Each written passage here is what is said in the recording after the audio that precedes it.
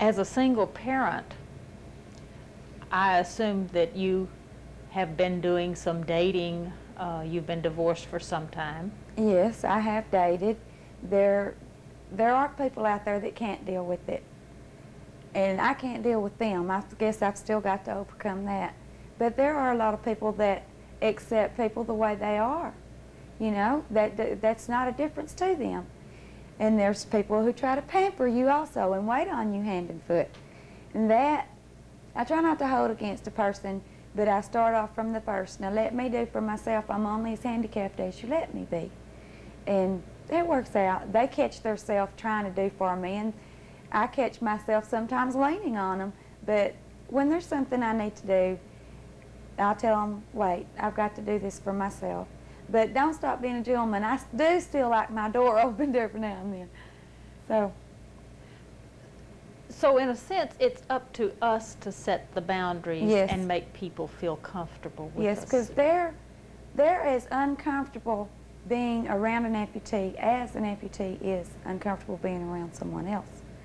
And when you let them know that you're comfortable, then it's easier for them to get comfortable with the situation and deal with it.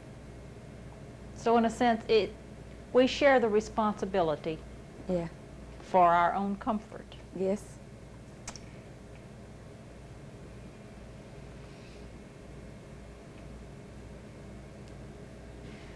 When you left the hospital, how did you think that this amputation was going to affect the rest of your life? Well, at first I really wasn't sure. I had thoughts like, I'm going to have to be babysitted.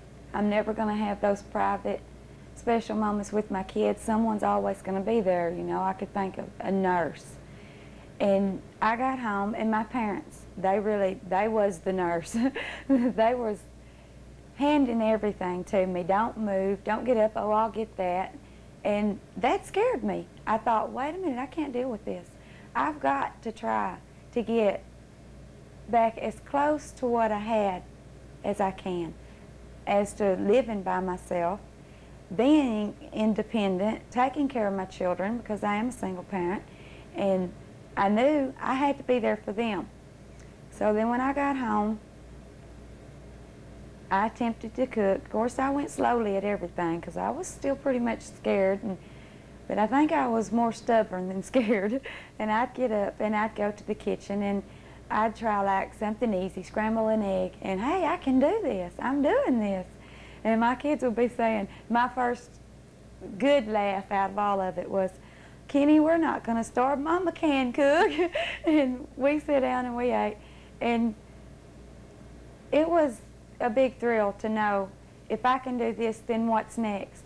And every day you learn different ways of doing things and learn that you can still do a lot of things that you used to do. Of course, I'm probably never going to be a what am I trying to say? Ballerina. A ballerina, yeah. But I'm happy. You weren't a ballerina to start with, were you? I'm still facing a lot of things that I've got to learn a different way to do, but I'm going to have success and I'm going to do it. But you have successfully lived alone and Yes. taken care of your family. For 2.5 years. We've accepted different ways of living, but we're still just as happy living as we were. We just go about things a little different. Of course, it takes us a lot longer now to get ready to leave the house, but we do. We get out and we go pretty much anywhere we want to. So that life does still look like it is a thing to be enjoyed in the future. Yes. It's really, in some ways, it's more enjoyable now because there's more of a challenge there. And myself, I enjoy something more if there's a challenge than if it's just handed to me, because I feel more of an accomplishment. Well, learning to get along without a limb is certainly an accomplishment. Yes, and it keeps going. It's not something where you reach a limit every day. There's something added to it.